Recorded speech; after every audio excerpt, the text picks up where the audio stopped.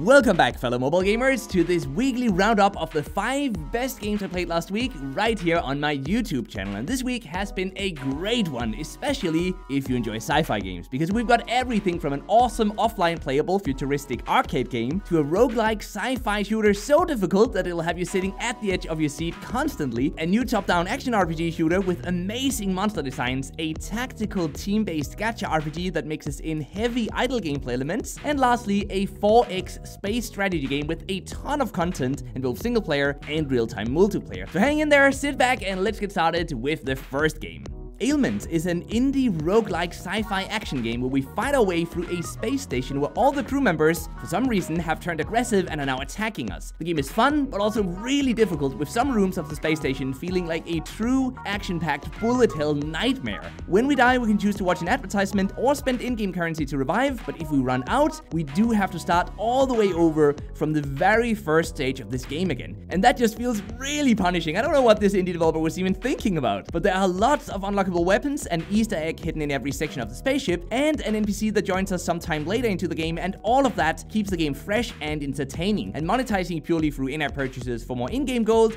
the game is an easy recommendation. You can play the game offline, it takes up only 80 MB of space, it's out on Android and in a beta version on iOS, and if you're into difficult roguelike action games, this should be right up your alley, so definitely go check it out. Gigantic X is a sci-fi themed dungeon crawling action RPG shooter with 3 classes that we can freely switch between before each level, by the way, each of which come with unique abilities and room for 2 equipable weapons. Although the UI is a bit confusing in this game, the single joystick controls are really tight, and the over-the-top monster designs just look and feel amazing, reminding me of the Monster Hunter-inspired MMORPG Rangers of Oblivion. While currently only featuring single-player campaign missions, multiplayer game modes are expected to arrive on the game's May 4th global release date. The game design means the multiplayer mode could turn pay to win, so I'm personally hoping for a co-op game mode instead, more like in the vein of Left 4 Dead, for example. That would certainly do this game wonders, and if that's the case, it's a very easy recommendation from my end. The game requires online access, it sets you back a whopping 2.42 GB of space, it's available on Android in some countries already, and it will be out on iOS and in the rest of the world on Android on May 4th, and assuming that the multiplayer game mode update doesn't entirely ruin the game, this is one solid monster hunting game that is definitely worth checking out. AFK Arena is a mix of a tactical team-based gacha RPG and an idle game where we build out a team of heroes to complete campaign missions, raid bosses, guild events, bot PvP, and much more, with all that combat happening completely automatic, so that's the idle part of this game. We unlock new heroes through a gacha unlocking system, and then we spend experience points and gold that we've gathered from AFK combat to level up our heroes and to upgrade their equipment.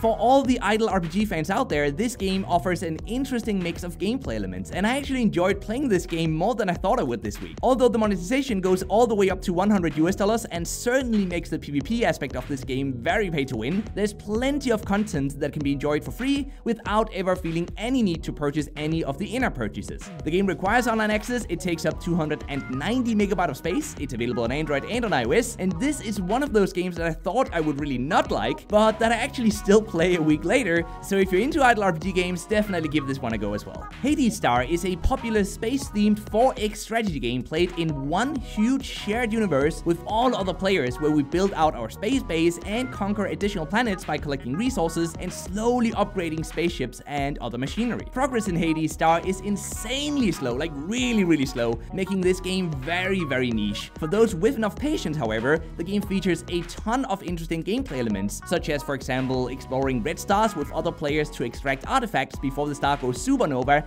and kills everyone who didn't make it out, or the 40 versus 40 real-time guild battles waiting for us further into this game as well. Playable on both PC and mobile in both landscape and portrait mode, Hades Star is definitely the most solid 4X sci-fi game I've played so far, with a monetization that never forces us to buy anything. Just don't expect to get to the really fun part of this game anytime soon though. Patience is key, as they say. The game requires online access, it takes up 161 MB of space, it's out on Android, iOS, and on PC, and my conclusion is that if you've got enough patience and if you love love 4X strategy games, then I'm pretty sure that you will have a lot of fun with Hades Star as well, so you should definitely go check it out. Flaming Core, apart from having probably the most badass name ever, is an amazing arcade game where we move a sphere ball around numerous well-designed levels to take out all the enemy turrets and lasers that are all trying to shoot us down. Movement happens by holding down a finger on the screen, which slows down time to a near halt, by the way, and then we aim in any direction, and then we release to flick the ball forward. Once we start rolling, we can repeat this to change the direction at any time, utilizing the slow-mo effect to avoid bullets and traps that we're just about to hit. The gameplay just feels fantastic, and I think that's why I really love this game, but the music also fits perfectly. The particle effects when hitting walls and enemies make the game a joy to look at, and new balls with unique abilities keeps the game interesting. Although the game does employ an energy system and shows us a few forced advertisements from time to time,